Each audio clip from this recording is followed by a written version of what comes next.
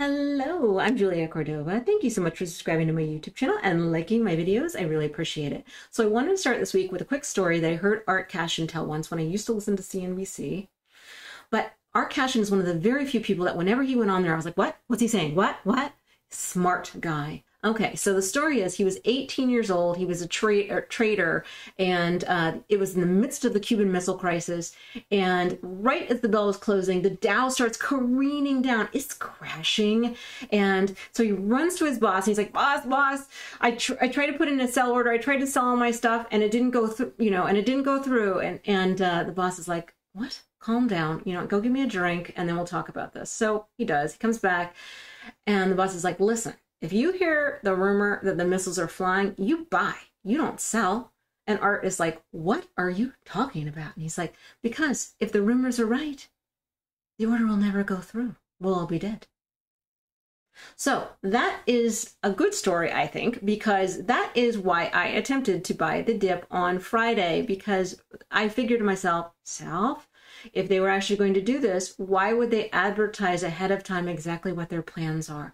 Seems not warlike in some way. Not that I know anything, but anyway, I did that a little bit early, and we'll see what happens this week. I'll talk about levels to levels. Last week, I did think that the markets would close up. Wasn't sure by how much, but I was wrong about that, except for in small caps, which were the most dire. So this is really interesting, right? I'll talk about it on each of the charts, but what I saw wasn't panic on Friday. It was rotation. So that's interesting to me, and we'll talk about it on each of the charts. And with that said, you ready? Whoop. All right, let's talk charts. Okay, so let's start up by looking at ES yearly. Oh, goodness, what a difference a week makes. So we're back down here now. As far as the monthly goes, right under, around the OK pivot, right there. Let's look at the weekly. All right. So we closed the week down. Now I had said, I think actually right at the freaking top, actually I said, don't be greedy. And I was talking to I was actually meaning that to go to my friend, but that's because I was like, you know what, this looks like this looks like people are going to sell into it, because I could just see all of the sentiment was like, yeah, we're going to melt up and I'm like, oh no. I know when everybody is on the same page, that's a bad sign. So that's what that was. But anyway, we went down a lot further than I thought we would go down from that point. And so we closed the week still above the OK pivot here, and not quite in the better territory yet, though. So this, this is I don't know. Generally speaking, I would call a bearish engulfing something that would encompass the entire candle. So I wouldn't say that, but it's not a bullish looking candle. However, it sort of depends on where we open up, what we're going to do for the week. But these are just levels that I'm watching. 4380 is the OK living with chemistry line. And it happens to be, I think, right around where this 50 MA will be. So we'll have to see if we hit that again, if that holds. If not, then potentially we're looking at a higher low, which would be these areas. And after that, we're looking here. So that's I'm just watching level to level right now. We'll see where this goes until we get some resolution and everything else that's going on. I'll look at the daily here. Okay, so well, we're sort of in the middle of nowhere right now. Let's on the daily, on my daily chart anyway. Other people may have charts that were more supported by or resistances by, but on mine we're sort of in the middle of everything. So 4356 is sort of the, you can see we oscillated on it for a week-ish here, but so we'll see if we hit that again, if we start to oscillate on it again. But I don't, and as far as whether or not we've already seen the lows, I think we have, but I could certainly be wrong. That's just my inclination. I think we're range bound for now, and we'll just keep going until we decide which way we're going. That's how I'm thinking about it right now. So let's look at NQ. So I should say, by the way, for some reason my data is a little off here. I don't pay for the extra data on TradingView, so it's not quite, they're not quite exactly where we closed. But anyway, we are below this key support for now on the weekly, which I have as 14,300.50 right now. And I have sort of the buy or die level for NQ this week being 13,837.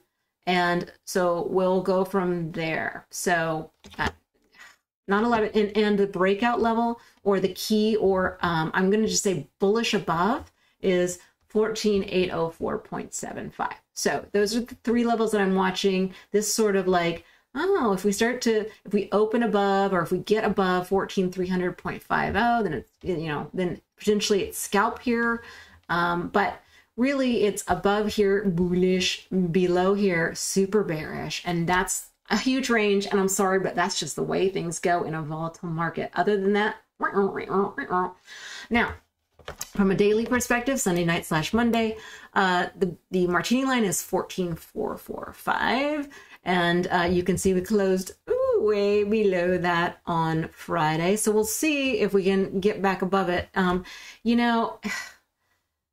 This, is it a flag? Maybe, it's possible, but I don't like the flags to come down so far on the pole, if you know what I'm saying. Like, because it's like, see that? This is one, like that's the pole, and then flag, flag, flag, question mark. Now, so if it gets above 14,445, then potentially, yeah, it is. But if it gets much below this 14,112.5, then no, it's something else. We don't know. So I just thought I'd bring that up. Now, small caps, what are you doing? Why are you green? What's happening? What are you doing?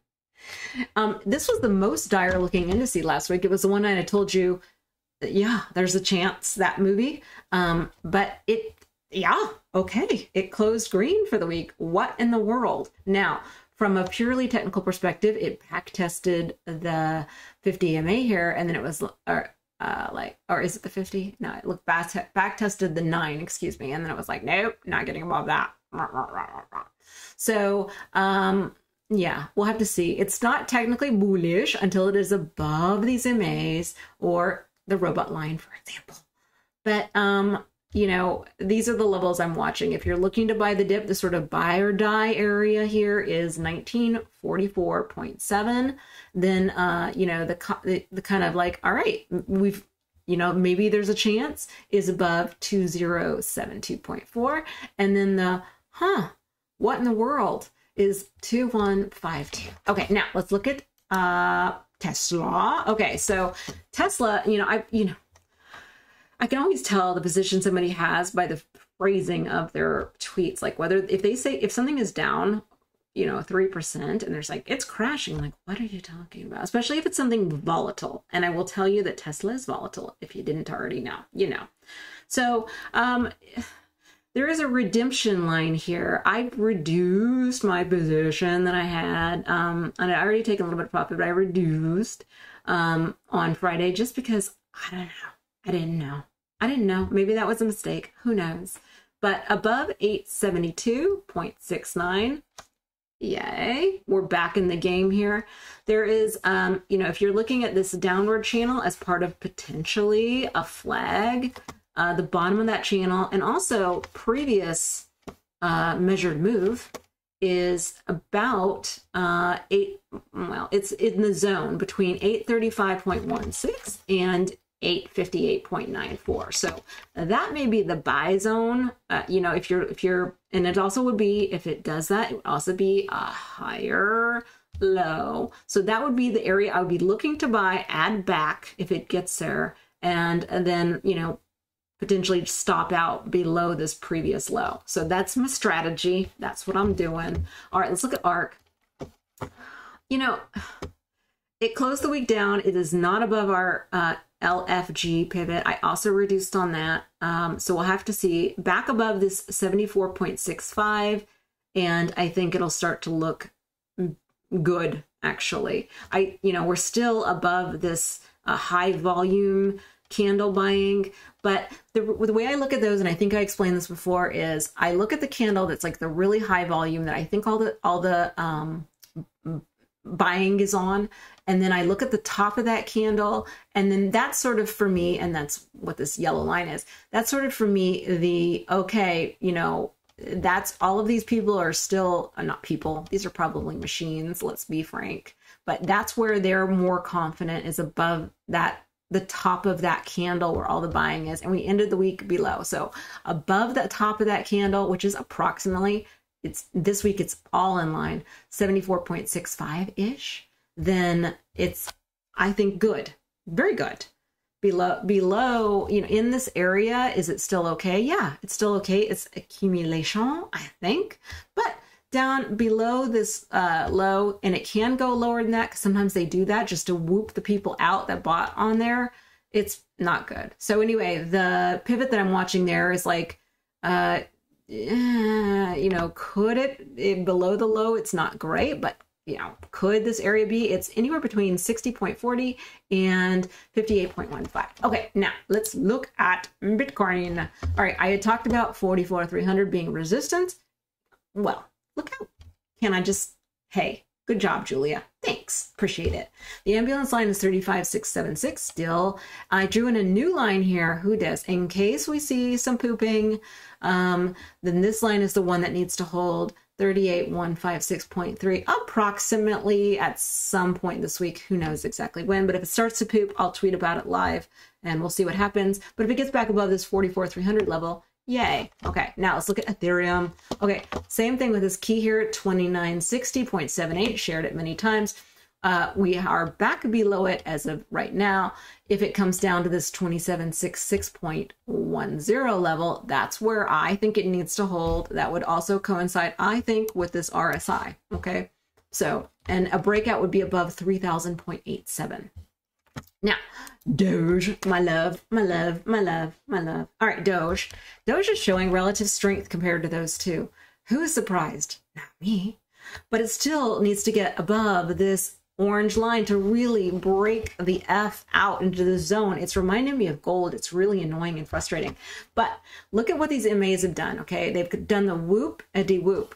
Very similar to what happened right here. Whoop, a de-whoop. So you can see the one goes under the other, then the other goes under the other.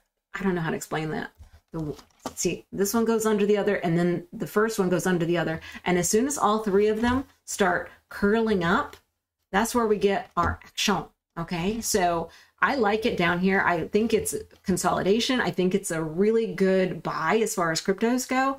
And I think it's the value buy, and I think it's the one for me. I like it. A+. All right, let's look at GDX, gold miners.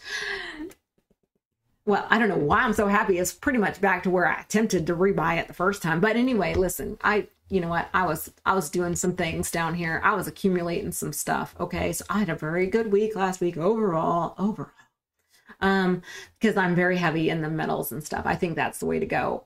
Personally, this year, I think it'll be good. But anyway, okay.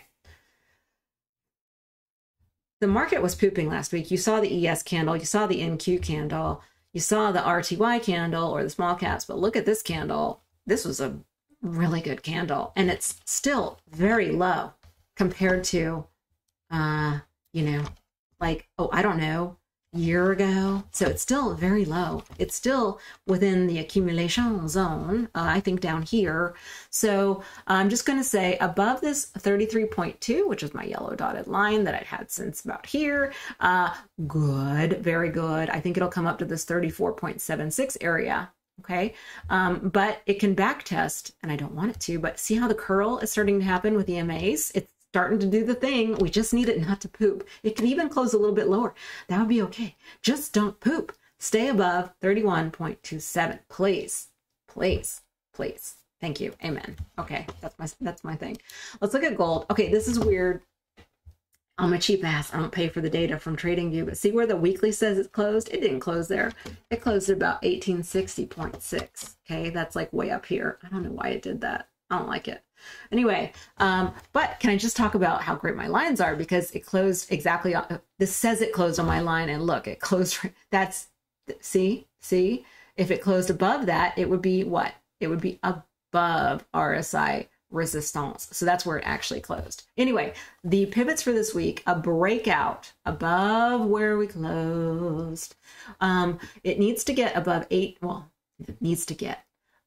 It's going, if it gets above 1871.2 and starts to hold that, that's going to be your sign that it's going to, the freaking, moon, which is this next level up. Okay. But it needs to do that first, and we'll see. It might have some backtracking. I don't know. The hope would be that if nothing bad happens, or if something bad, but I don't want to hope. The hope would be that if nothing bad happens, that people will start to view, and that machines will start to view gold and silver and miners as potential hedges to their long equities position, other long equities position moving forward. That is my thought process. Not that I know anything, but anyway, so I just wanted to say that. Okay, so 1839, in my opinion, if it gets there, would be an area to buy this week if it gets there. And 1871.2 would be a breakout. All right, let's look at silver. Same deal. It closed at 23.60, which is above these levels on the weekly. I just wanted to point that out. Okay, so these are the two levels below I'm watching. If it backtracks a little bit, 23.475 is an area of some support. You see it starting to do the curl thing that Doge is doing? Starting to do the curl. And 23.11 again is sort of, let me just also, because that's key as well on the downside. Okay, so above this 24.945, get the F in, okay, if you're not in. I mean, this is not financial advice, but like, hello, what are you doing? It's above all 3 MAs at that point. Get above, all right? But if it kind of backtracks a little bit and goes all the way to 23.11, but we'll be buying there. Yep, and that looks like it'll also coincide with one of the MAs. Yay, whenever that happens, yay, definitely, yay, okay? But we'll see what happens. I'm long and strong. Let's look at oil.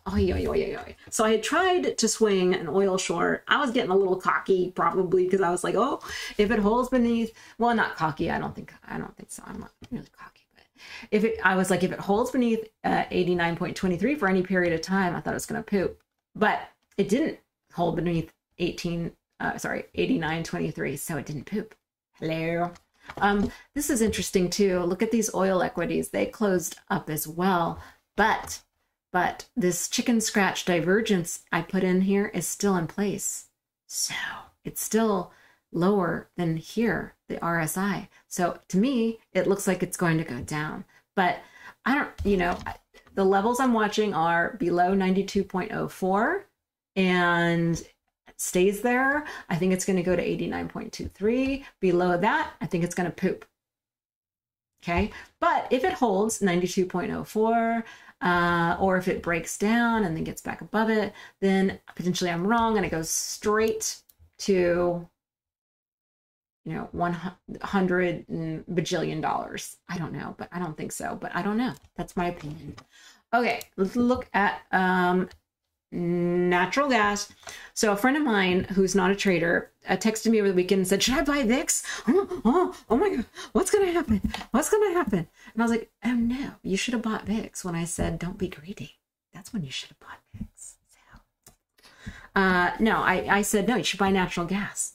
Now, that's the advice I give my friends. I hope it doesn't go down more, because then what would I give my enemies? But anyway, I think natural gas is a really great hedge against this situation that's going on, because it's one of the few commodities that hasn't mooned despite a lot of